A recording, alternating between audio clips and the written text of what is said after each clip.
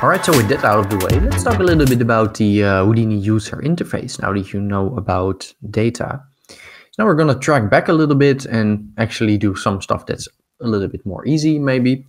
But yeah, we're here inside the Houdini user interface. And you can see this is the this is the work area, this is our 3D space.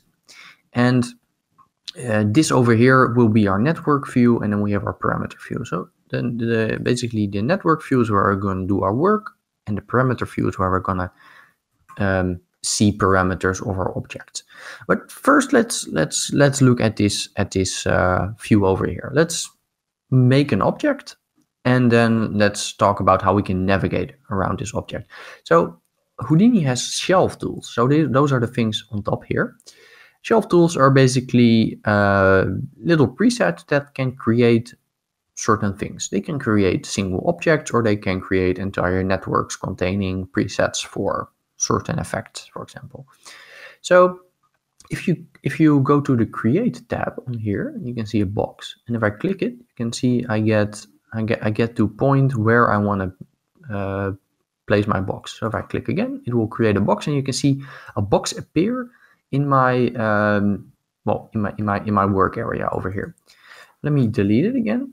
Because if I hold Control and then click it, it's gonna make it in the center, and that's probably what we want to do. So let's create a box in the center, and then maybe we want to navigate around this. So what you can do is you can hold Alt or Space, and you can drag, and you can see we're now rotating around our box. So just like, and if I do Alt, it's going to be the same.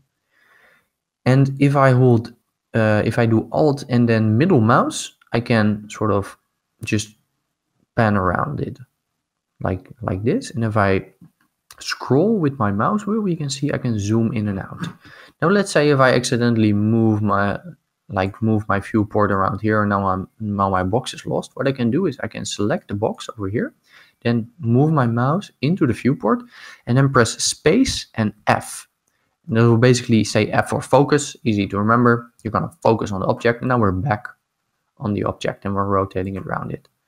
Now let's say we want to rotate around a specific part of the object. What we can do is we're going to Space and Z, and then we're going to be able to rotate around the part that we had our mouse at when we did that. So Space and Z, and now you can see, and we can rotate around that part, and now Space and F, and now I'm looking at the now I'm focusing on the actual box again. So that's basically the camera controls. Now let's look a little bit about how we can move our actual object around. All right, so as you can see, our box has these controls over here. If you don't see them, maybe you clicked like next to it and they disappeared. If you press S on the keyboard, you can select your object, and if you press Enter, then the controls appear. You can also, if you select it, you can also press this thing over here, and then the same thing will also happen.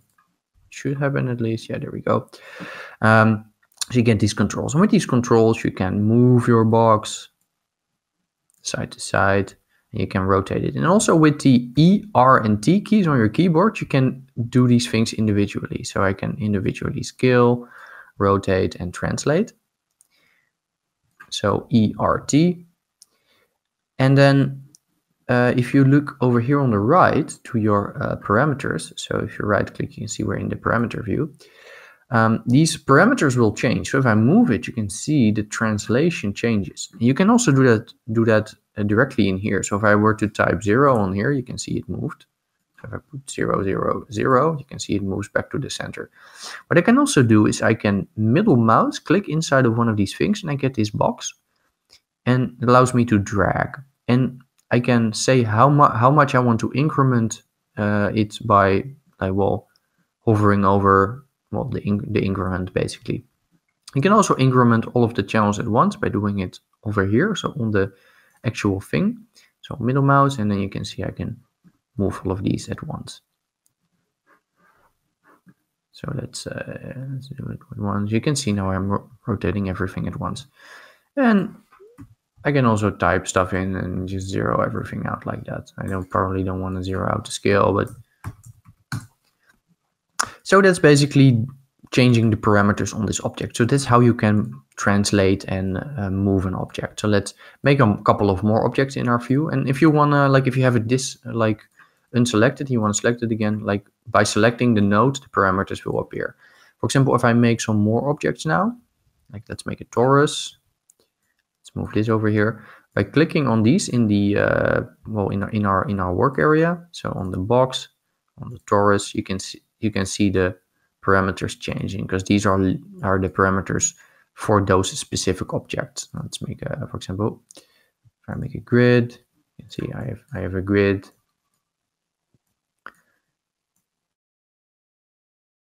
Objects one by one. So these objects are actually containers for stuff that's inside here. So let's talk a little bit about what's going on over there.